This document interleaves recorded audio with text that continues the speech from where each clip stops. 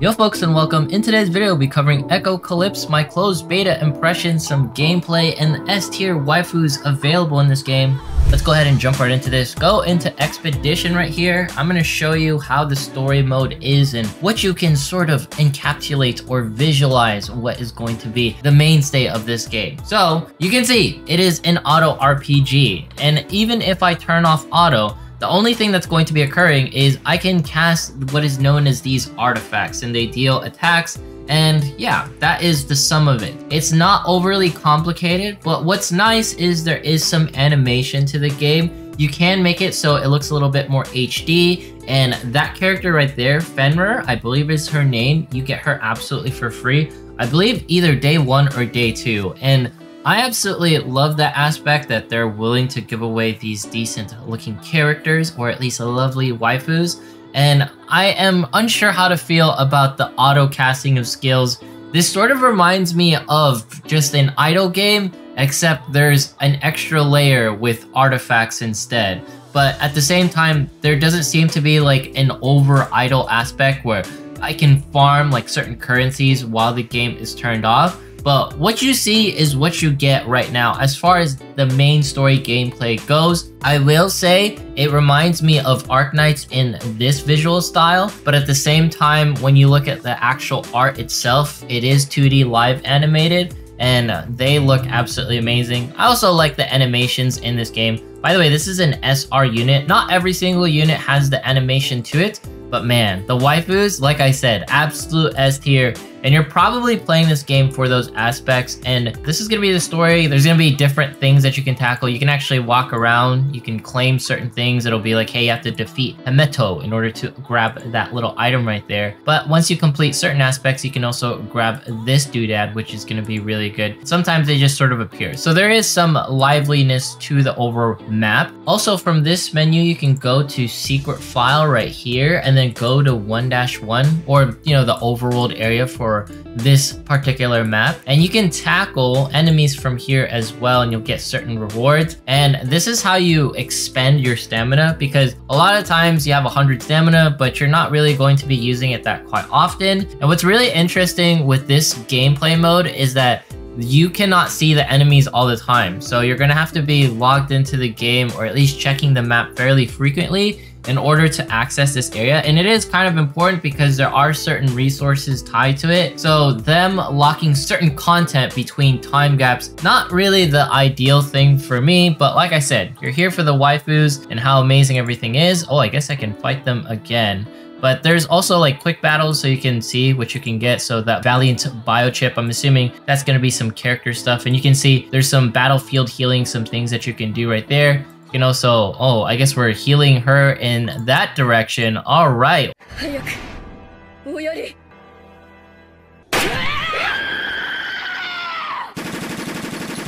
Wow, what a heal. Good job, us. Okay, other gameplay modes you can go into patrol right here. Cage fight is PvP. Abyssal drive is going to be your tower mode, so you just go in here. Exact same format as far as gameplay goes. You're kind of just hanging out, you're not doing much.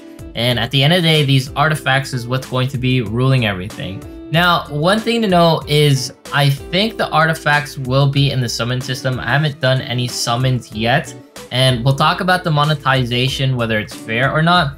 During the closed beta, they're giving out gems like crazy. If they can do the same thing on release, that would be really cool. And I'll talk about the dates on how to play this game, how long it's going to be available and everything. There we go, we beat it, and we can go longer into the tower. But let's jump back one more time and talk about the artifacts right here. So these are gonna be your mainstays of upgrades, I would say. And if you actually remove them, you will lose quite a bit of damage, which is kind of insane in my opinion, because the heroes themselves, or the waifus that you can collect, they're not that great as far as giving you like an overall boost in power, which I found kind of interesting. Here's going to be the main character. This is you. You can also select a female in case you want to, and you can do standard level ups. You can break through in order to upgrade certain skills, and then you can augment. I guess this is like a tier system in some ways. So right there, we go into tier 1 with our main character. We get some extra stats, which is cool. And you can also look at other characters, you know, they have certain tiers to themselves as well. And there's also these links where you have certain characters tied to one another and you will get bonuses.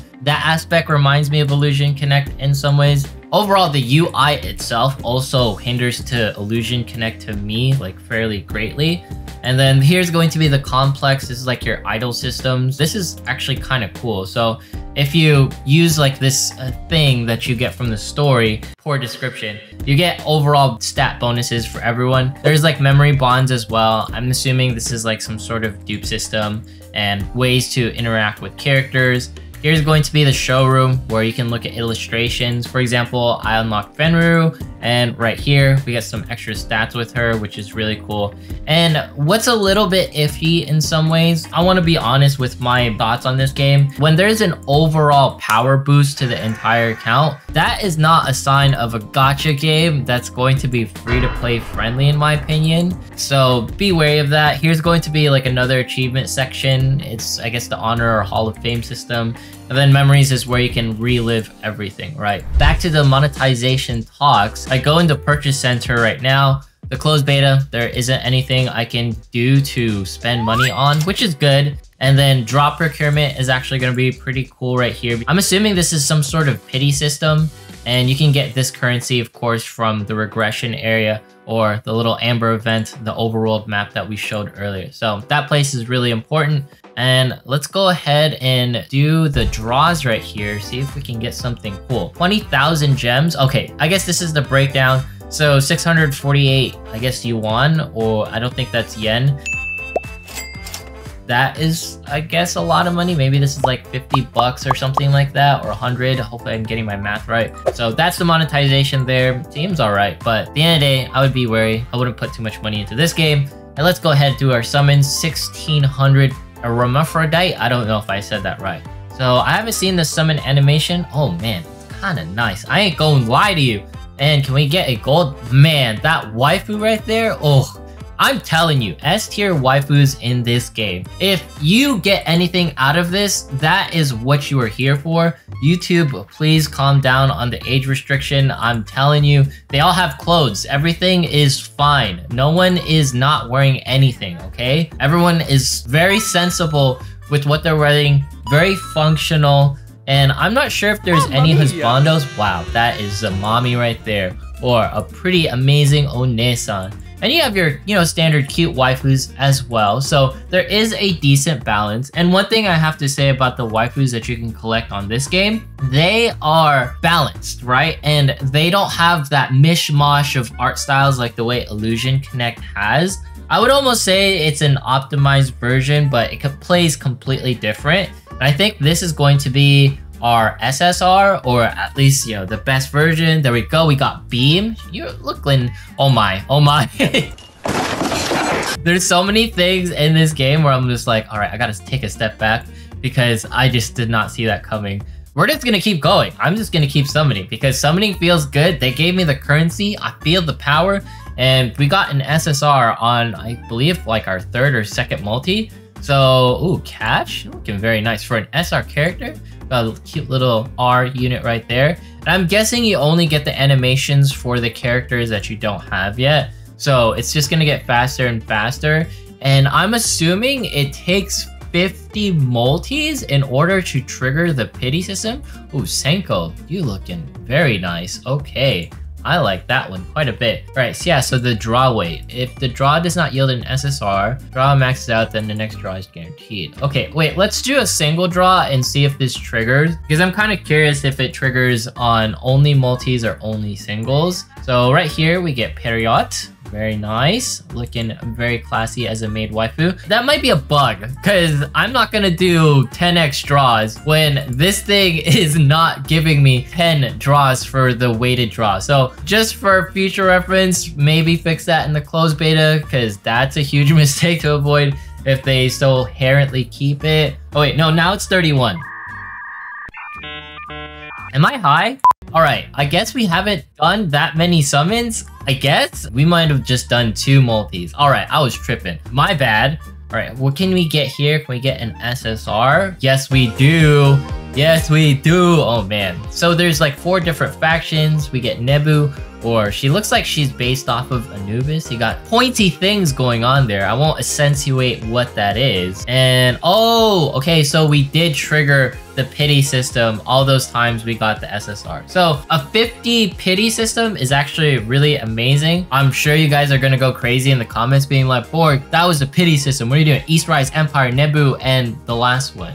We got another Nebu character. Oh, that wasn't their name. Let's talk about the alliance. All right, so this one's named Regina. Very classy. I like that name. And I think it resets our draw weight every single time we get any form of an SSR, which I think is okay. I just love a 50 guaranteed pity. I don't think a lot of games have that. So in that regard, it is pretty stellar. Oh man, Snez Hana. I've been waiting for you.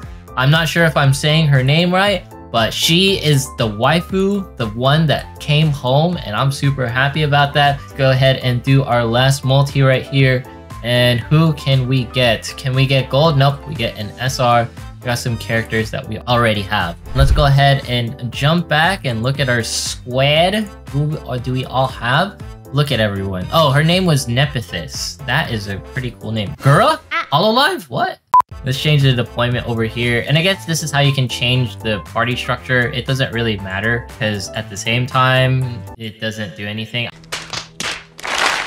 Aside of the fact that you want to optimize the team members that you have, because if you go into this area, the information, and you can verify the links, as you can see here, Snez Hana getting all of the buffs because her teammates are with her. And I'm just going to go ahead and level her up to max, just so you guys can see what that is all about. Your level limit is based off of your account level. I'm level 15. And very interesting how my overall count level is now 13,450 or 13,450. This is just based off of all the units I collected. You can change your portraits and stuff. Pretty amazing there. Let's go ahead and end things off with some PvP. Go into patrol right here, go into a cage fight, and see if we can get us a proper fight where we won't get absolutely decimated. I think everyone is just absolutely busted right now. Except this one. We can bully them. I'm sorry for bullying you, but you know, people want to see me do something properly, I think. I don't think the score 4,050 or 13,000 means anything. That is sort of deceiving because that could be based off of how many characters that they have collected. And also, you did not see any artifacts appear during the summon session. So there's no gear system irrelevancy to the 50 pity, if you know what I mean. So the gear won't obstruct the fact that you can get a lot of different waifus, which I think is really amazing. If they can keep up the gems, you know, the giveaways and everything, there's some sort of code system like Illusion Connect had. You can also choose your rewards, which is kind of iffy because then you get FOMO. Like, for example, I could have gotten the premium currency Aromaphrodite. But yeah, overall, this game, the highlight has to be the fact that I get so many amazing waifus. Also, check out this skin. Bruh, you get that for free. I don't know if YouTube likes that, but man, don't age restrict because this is just a wonderful game. Yeah, in case you can see all of the different waifus. So you get it all here, okay? And that art style might be a little bit different, but everything here just looks so amazing. I just wanted to look at a couple of them. I will play this alone for the waifus that you can collect for a bit because they have a smile that's just absolutely amazing. And not a lot of gacha games nail this waifu style to the T like the way this one does. Anyways, if you made it this far in today's video, consider subscribing, dropping a like, leaving a comment, follow me on Twitch, follow me on Twitter, follow me on Instagram if you want to see my face. Once we hit 35,000 subs, we're doing that giveaway. Thanks so much for watching. Have yourself a fantastic day, and see y'all in the next one.